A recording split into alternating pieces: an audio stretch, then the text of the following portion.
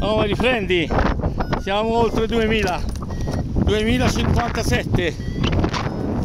eccolo lì, si va più, 2071, eccolo là, macchina fotografica GPS,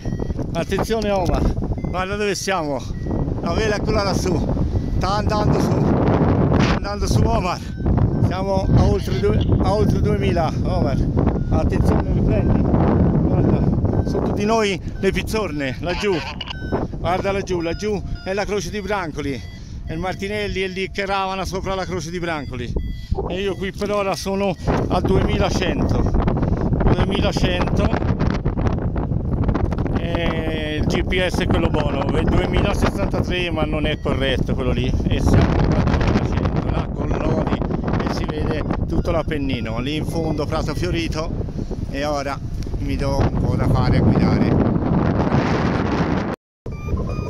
Attenzione Omar, riprendi, guarda, questo è Prato Fiorito, si sta andando su, siamo a 2007, se notate qui, ora lì è una macchina, è 2007-27 e siamo sopra il Monte Mosca, laggiù c'è le Tre Potenze, lì c'è Siviglioli, eccolo là, e noi si va verso Rondinaio là, e siamo a 2007 di altitudine, e ora cerchiamo di andare in quella zona là, quello è Rondinaio, quello è le Tre Potenze, la Betone, Val di Luce, eccolo là, le Sellette, è tutto lì, la vela è lì che barcolla, è qua sotto un cumulo, e ora si cerca di andare a dritto sotto questi cumuli, aiuto, qui, ora si sta andando, qua, eccolo qua, e ora si tira verso il Giovo e il Rondinaio, eccolo là, laggiù che c'è Castelnuovo, la Puane, e ora si guarda dove si arriva, vado, ciao a tutti. Lago Torbido, eccolo qui, questo è il Rondinaio, quello è il Giovo, c'è l'Omo e noi siamo qui su per aria, eccolo là, là è il lago, vedi, si vede anche il lago Torbido, si vede il lago Turchino e il lago, sono tutti secchi i laghi, però il Giovo eccolo lì, il Giovo si vede bene, e qua sotto di me c'è Rondinaio e laggiù le Tre Potenze e tutti gli altri monti. Questo è il Monte Giovo, eccolo qua, tra poco ci si passa di sopra e si va ancora in giù, laggiù c'è Castelnuovo e le Alpi Apuane, eccolo qua. Ragazzi, siamo sul Giovo, non è con discendenza, però devo guidare, ciao a tutti, eccolo là. 2702, siamo qui sul Rondinaio, Giovo, c'è l'Omo, laggiù c'è la Pania di Corfino e stiamo andando su, e ora io cerco di andare verso Castelnuovo e la vela lì è tormentata, comunque si va verso la Pania di Corfino che eccola là, Castelnuovo lì a 2 passi, e ora secondo com'è si tenta la traversata della Puane, ma è un po' casino. Ora vado verso la Pania di Corfino, eccola là, intanto andiamo per il là. Eccoci, siamo alla Pania di Corfino, eccola lì è massa di sasso rosso sotto di me, e là abbiamo Corfino, guardate, sono qui alla Pania di Corfino a 1900, qui 1900, la vela è qua, sta volando, e diciamo che sono arrivata alla Pania di Corfino, c'è poco da dire, e ora giro e andrò a tirare tutte cose, capito? Guardate davanti a me, eccola, la clamorosa Pania di Corfino, eccola lì, guardate bellezza, solo noi, le prime telecamere al mondo che riprendono la Pania di Corfino, lassù c'è San Pellegrino Alpe e via, e noi ora qui sulla costola della Pania si gira e si va verso, diciamo, Ponte Cosi, che eccolo là, vedete Ponte Cosi, là c'è Castelnuovo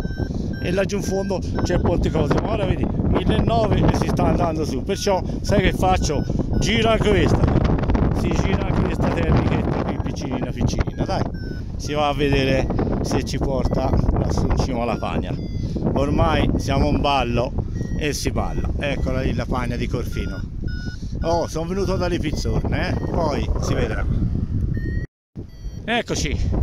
ora l'abbiamo sotto, vedete, sono lì c'è Corfino, eccolo là, Corfino, e qui siamo sopra la Pania di Corfino, hai capito? Si viene dalle Pizzorne e abbiamo fatto un giretto qui sopra la Pania di Corfino. Guardate qua dove sono, la quota, aspetta, levo la macchina fotografica, sono al 2188 e qui siamo a 17 gradi. Eccolo là, ecco la Pania di Corfino, eccolo lì. Qui c'è la luna che sbatacchia un po', e comunque alla Pania di Corfino ci sono arrivati, eccola lì, i figli abbracci, l'ho ripreso, era cascato, meno male l'ho legato, se no era andato in fondo. Ecco, questa è la Pania di Corfino e noi siamo qua, capito? Eccoci a termicare sulla Pania di Corfino, siamo a 2385, eccolo qua, e siamo sulla Pania di Corfino. Ora discendenza, guardate bellezze le discendenze, comunque giro e si va ad atterrare là a Ponte Cosi, passo sopra Corfino, eccolo qua, e laggiù come vedete Castelnuovo, Ponte Cosi, e qui ci sarebbe la strada per l'Aquane. Ora si guarda che succede. Comunque siamo qui sopra Corfino e rieccolo, si ritermica, guarda, 2003 e via, si arriva su, e eccola lì, siamo alla Pania di Corfino e siamo arrivati fino a qui. Ora giro verso Ponte Cosi, guardate il panorama, eccolo là, guardate là, e là si potrebbe andare verso la Puane ora. Eccoci, ci siamo, guarda, davanti a noi il Ponte Cosi, eccolo lì, il lago di Ponte Cosi, Castelnuovo Garfagnana. Io sono ancora, aspetta ve lo dico, sono ancora a 1600, è inutile andare verso la Puane perché prima di tutto non ci arrivo e poi c'è vento da ovest e non so come va a finire là nel sottoventi. Lì se vedete c'è il lago di Vagli, capito? E qua noi si cerca di andare lì a Ponte Cosi, capito?